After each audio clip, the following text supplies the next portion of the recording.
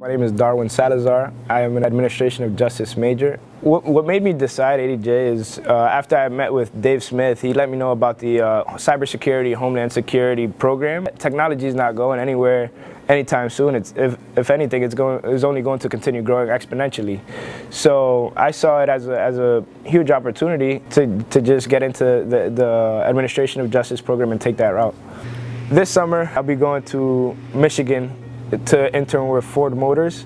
In cybersecurity, there's blue team and then there's the red team. And the blue team plays the defensive side and the red team goes on the attack. So essentially what we're trying to do is simulate what happens in real life.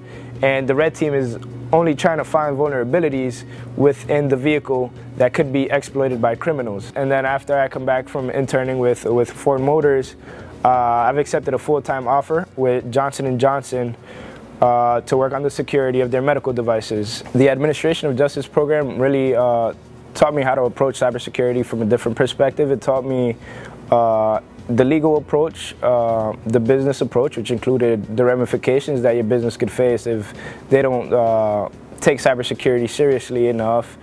It also taught me the operational side of it, so a lot of, I would say, hands-on training with the mobile forensics course especially. I'm still thinking about law school because I do have the Administration of Justice background, and hopefully being able to tie my technical acumen with my legal background and my legal degree, being able to tie those together, I could accomplish some pretty big things in the legal field.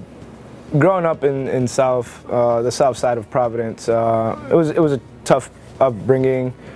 I wasn't always the smartest kid. I made dumb decisions. I didn't apply myself. Salve really empowered me. It gave me a voice. Nobody ever told me no while here at Salve, and that's something that I'll take with me forever. I started going back to my high school and talking to some of the students there, and they were just like me. They're kind of at-risk youth, so I kind of want to just give them my story and see if that would motivate them. And I always felt like if I impacted one of those kids' lives, then I'm fulfilling my purpose. Now that I have that voice on campus and back in my community, I'll continue to give back.